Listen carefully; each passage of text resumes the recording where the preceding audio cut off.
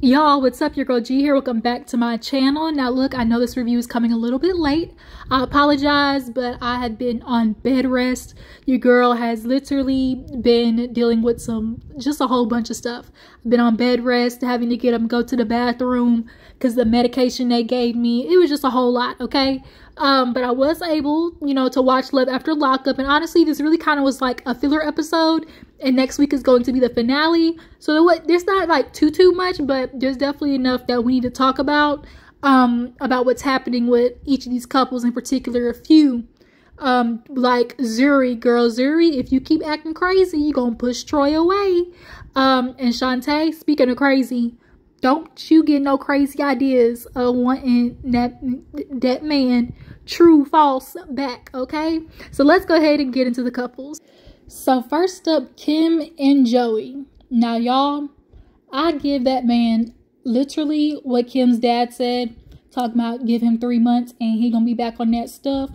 That's what it's giving. Not only is Joey selfish, he's inconsiderate, he minimizes, what Kim needs. And a part of why he does it is because he knows Kim will stay. Kim has literally been around vying for this boy ever since she said high school. And now here it is. You come back after spending all her money talking about, oh, I wanted to do something for myself, I've been doing all this type of stuff, taking care of the kids, Yeah, that's what you signed up for.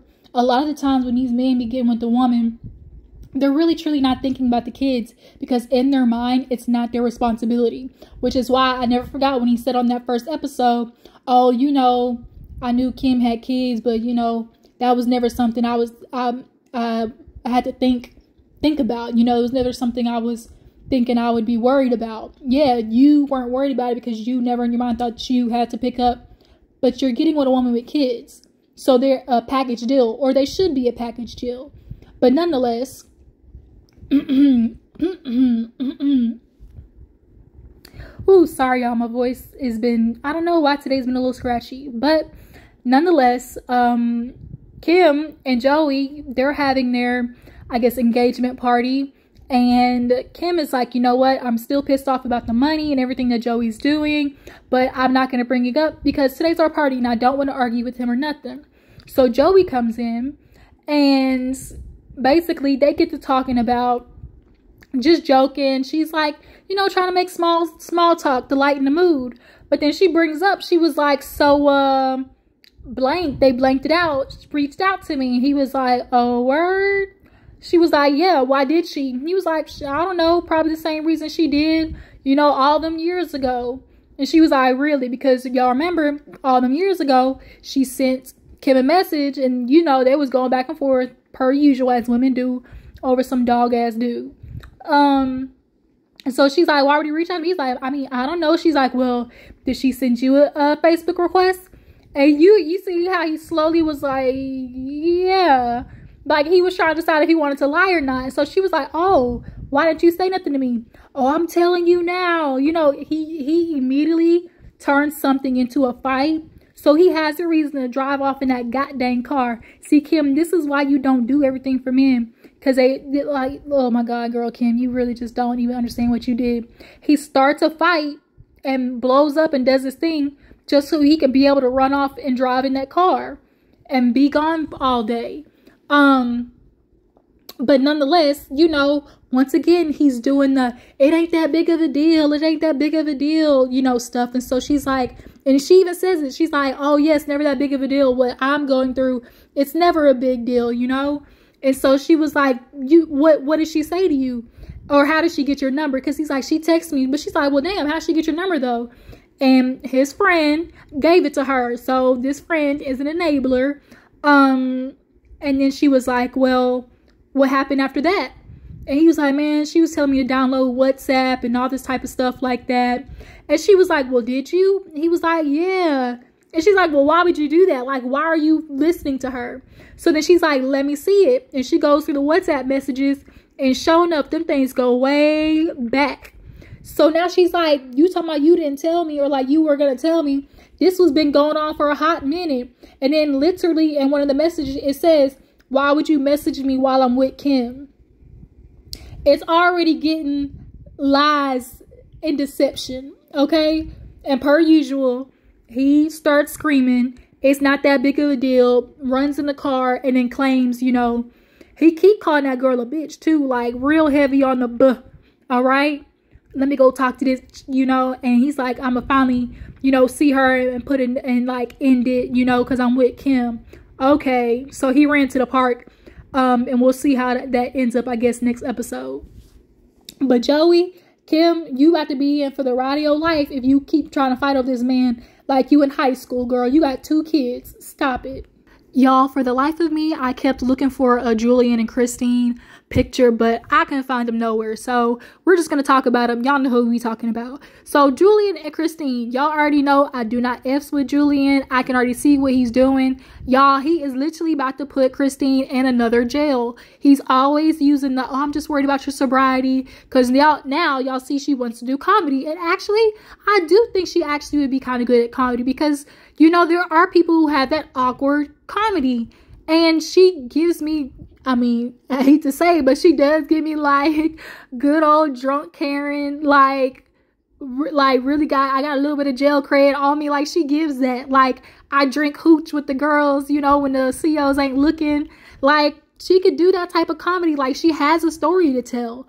And Julian with his old fake ass over here sitting taking these interviews with these cargo shorts on. You lost your job and then now here it is.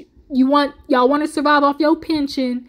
And then also at the same time, like not want to go to her comedy thing. So then she asked him to go. She's like, I really would want you to go. And he's like, you know, I'll think about it. She's like, it seems like you get really awkward. Like when I talk about this, like, what is it? And he was like, well, I just, you know, do you think because people are not going to like me? He's like, yeah, like, you know, I just don't want you to go down this slippery slope. Like his thing is like, I don't want it to be something that triggers her. But that's the thing, Julian, like it don't no matter what you do. Like the addict is the addict. It's up to them. 1 and 2, it could be anything that triggers an addict. So you can't worry about it. So I just don't like how he's using that though. Almost as a way to control her. Because I told her, like, I don't like what Julian, what he doing. Having her locked away up in the attic like a redheaded stepchild. But yeah, so I think she actually leaves that night. And from my recollection, that's where that ends with them. I don't think they went anywhere else after that. Julian said he wasn't going to go. And then she just said she was upset that, you know, he didn't want to support her. But we'll see what happens next episode. Next couple. Ooh, y'all. So Shantae and True. So y'all know after they done drove 5 hours and True sped off just so he can meet with his old little sneaky link for a goddamn coke and a kiss. Not coke and a kiss, a coat and a kiss. Oh, Lord. I sit here thinking about that cocaine. I just got done reading goddamn stories about Diddy. Oh, Lord, y'all, it's too much. But we'll talk about that in another video.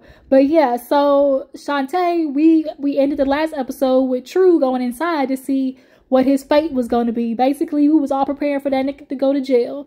And he didn't. He's like, man, you know, this feeling right here is feeling just like, you know, I got out the first time. You know, he's like, because I really already just prepared myself.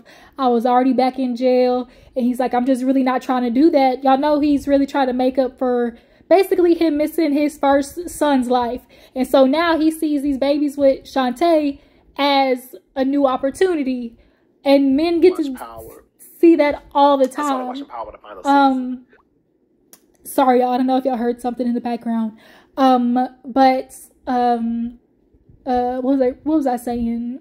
True.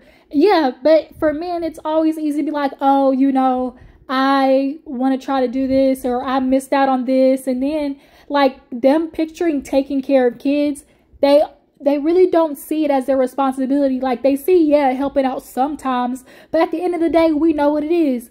Mama's baby, daddy's maybe. And True has already shown he gonna flee at the scene of the crime instantly, okay? And so Shantae, y'all know she's doing her, I just want to give True a chance, you know. I'm just trying to watch his actions. You know, do I think about getting with him? She's like, do I want to get with him? No, but do I think about it? Yeah. It's like, we knew that. We knew that. Shantae knows she's making the wrong decisions, but is going along with them just because they feel her fantasy for the moment. Like sharing, she's like, I want to share this with True, and going into like, you know, you can tell she's fantasizing this bull that True is feeding her. We all know how this goes. All that jail talk. Not to mention the family done told you the first black girl that he with. Like, girl, we all know this is literally a house of cards. But nonetheless, they happy, so they go out to eat. He get in the car and his friend Kels called. And Kels is the girl that is with his bro. Like, homie, they dot, you know, his ace boon coon. Okay? And so, and you know, Shantae's mind, she's like, you know, I would never think anything of Kels, because, you know, that's his brother's girl. And I was like, you would think that, Shantae. You would think that. These niggas got no code.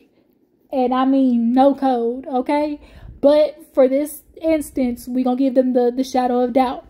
But nonetheless, you know, Kels and True over there reminiscing, oh my God, when we met when we were 13, key. And you can tell Shantae's just kind of like annoyed. So they get into the parole part. So Kels is good friends with Pepper, who True is gonna parole with. And so every time I hear the name Pepper, I'm either picturing the way that Kels look, it's giving like either older white auntie, kind of cool, you know, was hood adjacent, because Pepper, like it, you know, but still real feminine kind of auntie, or straight up butch like Pepper, like we call her Pepper, you know, like, or giving just straight like kind of like stud but still keep the titties pushed up energy, you know. Like she got the buzz cut and she still wear boxers but the titties is still poking out, you get what I'm saying? So yeah, so we're gonna find out who Pepper is next episode. But then, you know, True reveals that he got paroled to that house, and he's like, yeah, you know, Shantae, I knew her coming down here, because it killed me too, because Shantae was like, I don't know why he didn't parole to my house. Why was that even a thought in your mind, Shantae? Really? This man literally just told you the other day that he's still talking to other females, that he was talking to other females when y'all weren't together. So you know he is not going to give that up. And 9 times out of 10, we know how these prison dudes do. They get out, they've been talking to this girl, whatever. They want a spot where they can have the least amount. Obviously, we know True doesn't like rules, or he wouldn't be in a situation in the first place. So yeah, we know he needs lackadaisical and not gonna be on his behind. And Shantae, he also want something, okay? And he can't do that with you and the kids around the house. Sorry. But yeah, so we gonna meet Pepper next episode. But now he tells Shantae. So she's like, what does that mean? Because he was like, so you. And she's like, wait a minute. She's like, why are you starting so you? Like, as in me. He's like, yeah, because you're going to come down here. And she's like, what? And he's like, you going to come down here. She's like, that's 5 hours, True. And he's like, and even in his confession, he's like, yeah, I know. But Shantae would been with me, down with me. And I just know she going to do it. And it's like he does stuff because he knows you're going to do it. That's why he threw that parole shit in your lap last minute. And here you are. Like, if he really wanted to show that he was going to be there for them kids, he would have paroled at your house. But also, like, not, because you not really want him involved. But here it is. We're going to see how this mess plays out, because Shantae wants to live in La La Land. So let's go ahead and go to the next couple. Y'all, firstly, I want to apologize, because I really have looked, but I just realized in my last 2 reviews, I completely missed Arthur and Hope. And I don't know, maybe just because I'm trying to like get through the reviews. I don't know what it is, and I really like Arthur. I really do. So I'm just so mad at myself that I really can't believe, I don't even know how I forgot him and the pink hair. But y'all, nonetheless, this episode, we finally get Hope to introduce her, you know, her family to Arthur. She meets with her sisters, and, you know, she's trying to slowly ease on in who she talking to. And they're like, girl, spit it out. And they're like, is this like a spin the block, or is it somebody new? And she's like, you know, it's kinda. And they're like, what's his name? And she's like, Arthur. And one of them is like, yeah, her brain sitting there thinking, computing. She's like, Arthur, that name sounds familiar. Arthur, as in jail Arthur? And she's like, yep, that's him. And so she's like, wow. And so now Hope basically has to tell them all his story, basically how he got out, And then he went right back in. And she's like, just as most convicts do, you know, reoccurring because the system. And she's like, yeah, okay, all that. But like, was it because the same thing? What was it? And so the sisters are like, so what has he been doing since he's out? And she's like, well, he's only been out for like 2 months. So, you know, I'm trying to give him, you know, space to like grow and, you know, work his things out, because he did have a little bit of a, you know, mental breakdown. And so like, I'm just trying to support him through that. And, you know, for the sisters, they took it in stride, I guess, you know, but they really wanted to just kind of get to the meat and potatoes of like, okay, if that is what he's dealing with, then how do you expect, you know, for your needs to get met and for, you know, for your life to move forward, especially as you're the breadwinner. And she's like, you know, he's doing things or whatever. You know, he has applied to a few jobs. And obviously, Arthur, with his history, is literally going to struggle getting jobs. So that's only going to make him more depressed. But he should put that into his clothes, because he does have an outlet. Hope did support him in, you know, buying that machine for him and things like that. But it's very clear he has social anxiety. He deals with depression. Obviously, like, you know, I'm not going to say hallucinations, but something they're close up, because this man is, you know, talking about he sees demons and things like that. And so, you know, his mental space is not one of somebody who should be in a relationship, but that's going to be on Hope and Arthur to figure that out. But yeah, so they then go meet her pops, I think was her granddad and grandma. And so he come in, sat down. I really want to know what they thought about that goddamn coloring book triangle that was on his forehead. I really want to know what they said when they got in the car and was like, did you see that goddamn triangle on that nigga head? Like, on the front of his goddamn forehead, and you want a job like a job? Come on. But, yeah, so like, Arthur, you really are gonna have to get an unconventional job. But yeah, so he's asking questions, and of course Arthur's answer him like, yeah, you know, I just got out, you know, I did go back for, I think he said it was like aggravated robbery or something like that. And he's like, but now like I'm really just trying to do my best after, you know, my mental situation to just get back up and, you know, be there for Hope. And I really do love what the sister said, y'all, in this moment, because she said she actually studies criminal justice reform, and Hope's granddad was a CO. So in his mind, he's like, yeah, I know all this, you know, jail talk, you know, so it's going to be the proof is in the pudding. And the sister was like, you know, I study how the system works. Like, you know, this is going to have to be something that you do for you, not just Hope, but for you. And I really do appreciate that that's kind of how she took that direction, because truly that is how it's going to be. Like, before you even tackle one thing in a relationship, you really have to tackle yourself. And I know Arthur felt like, he said, Hope, he's like, you know, I was kind of looking for Hope to just kind of like stand up for me, you know, because when it's me and my family, you know, I always stand up for her. And you know what? I did see that aspect of, you know, he did stand up to his mom about Hope. But here's the difference, Arthur. Hope agrees with what they're saying. And what they're saying also is very much true and valid. And I know you wanted her to kind of like soften the blow for you, but you're going to need to kick up your ass if you want to get motivated to, you know, take care of Hope. And she's a driver, so, you know, she make munions. And you, like the sister said, you have to do it yourself, you know, do the work. And now that you've met the family, they gonna be on your ass cakes. So you really have no more room. So I really do hope Arthur gets it together. And I wish the best for him and Hope. But I think we all see where this is going.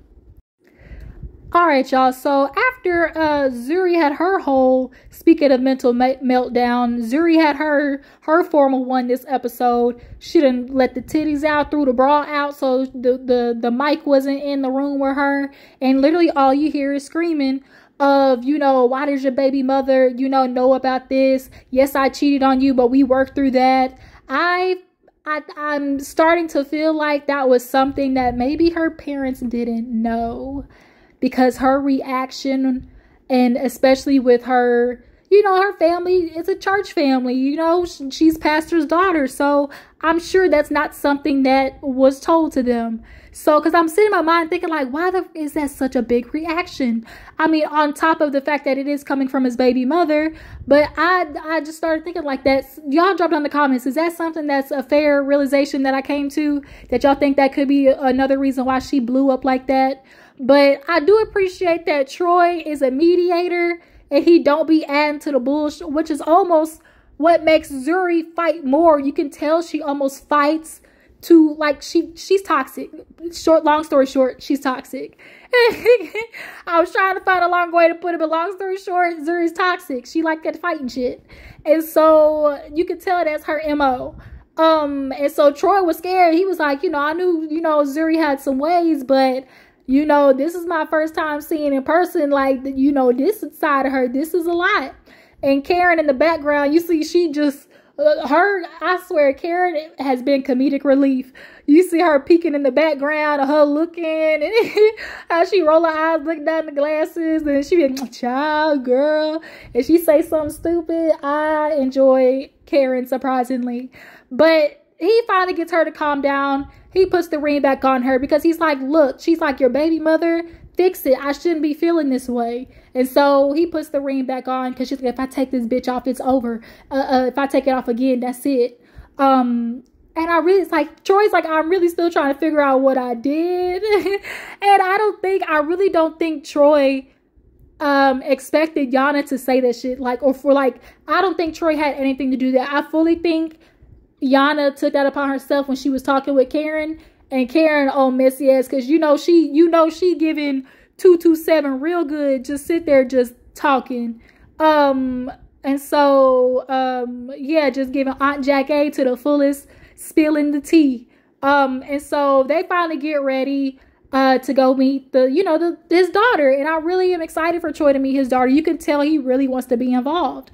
And Zuri, I think also too, now you come to your senses of, you know, I need to go with him because I'm not going to allow, you know, Yana to feel like anything's up with us. And I'm like, oh, I was yelling it through the screen like, girl, when Yana sees this, she's literally going to laugh herself, because this is the exact reaction. If she did do that for that reaction, like, you gave her what she wanted. So she goes down there, like, they all drive. Of course, Karen says she took her 2 gummies. So they on the way down there to Buffalo. His daughter calls, and, you know, you can tell he just wants to get to her so fast. And so when they finally get there, you know, family is hugging, kissing, mwah, mwah, mwah. And, you know, Zuri's just kind of in the background. Now, she ended up talking to one of his family members. I couldn't quite see who it was. I couldn't tell if it was like a sister-in-law, an aunt, or something like that, a cousin or something that was talking to Zuri. So y'all drop down in the comments to let me know. But you know, she did say something fair, essentially, that what we all know, like, it's when you're out, you want to be around family, you want the support. And next to, you know, when Troy's with Zuri, he doesn't have any of that. Not to mention, he's not going to be able to go, you know, to his daughter anytime he wants and things like that. And he wants to be involved. And so I don't know how far Buffalo is from her house, but, you know, that is going to be something that they're going to have to work through. And so at this moment, you know, of course, Zuri's on her piece of cues just waiting. And she's like, I'm just waiting for that bitch to walk in. Yeah, Zuri is ready, okay? I wonder what Yana look like, because I do think Zuri has some insecurities. I have picked up and noticed that, y'all, she be beating out her face. When I tell you, I be thinking Zuri's gonna give herself a concussion. The way how hard she be hitting her cheekbones. But y'all tell me what y'all think about Zuri and Troy. Do y'all feel like Troy is playing, you know, triangulation between the two? Or is he one of those dudes where it's like, I think I know what it is. Troy just wants to see his daughter. So he gonna talk to the baby mama, because essentially, like, I gotta talk to her to get to my daughter. And so I feel like he just appeases the baby mama because he really appreciates her, you know, for raising his child. And so to have a man like that, I think is cool. So Zuri, you got to work on the way, okay? Last but not least, y'all, Bianca and Daniel. Basically for them, Bianca is getting ready to, see Daniel for his release. She's super happy and basically just talking about everything, while she's getting dressed. And she's like, oh, I don't want it to be too revealing. People tell me, don't be too revealing. But why would I not do that? Like, I want him to want to, like, have sex with me. Like, this girl, and I mean this in the most disrespectful, respectful way, but really disrespectful. When she talks sometimes, I really just want to slap the shit out of her. Cause when people say something to her, it's literally almost like as if she's not understanding. It's not computing how her actions are affecting other people. Every time she's asked, hey, you're going to drink around him? Yeah, I'm going to drink around him. It's not my problem. Like, it's not computing. It's not computing. I don't know what's not. And then I always have to remind myself, she's 23. This heifer still ain't got her whole frontal lobe. Like, I finally remembered. I'm like, why is this not clicking to this girl about how what you do is going to affect your partner? And then I remembered, she's 23, y'all. She literally is missing her whole forehead, brain matter. So this is beyond fitting. But, I'm glad Daniel's friend, he is being a good friend of just calling out Bianca and her delusion. She's delusional in a way that we haven't seen before, where she's just like, everything's gonna be good. Like, and he's like, well, did you think about y'all living together and what was gonna entail? She's like, well, no, not really. And so he's just kind of like, word? Like, what the heck? Like, you're not worried about nothing. And she's like, no, like, why would we? Like, we love each other. Like, I know everything's gonna go okay. And she's like, as long as I don't drink around him, right?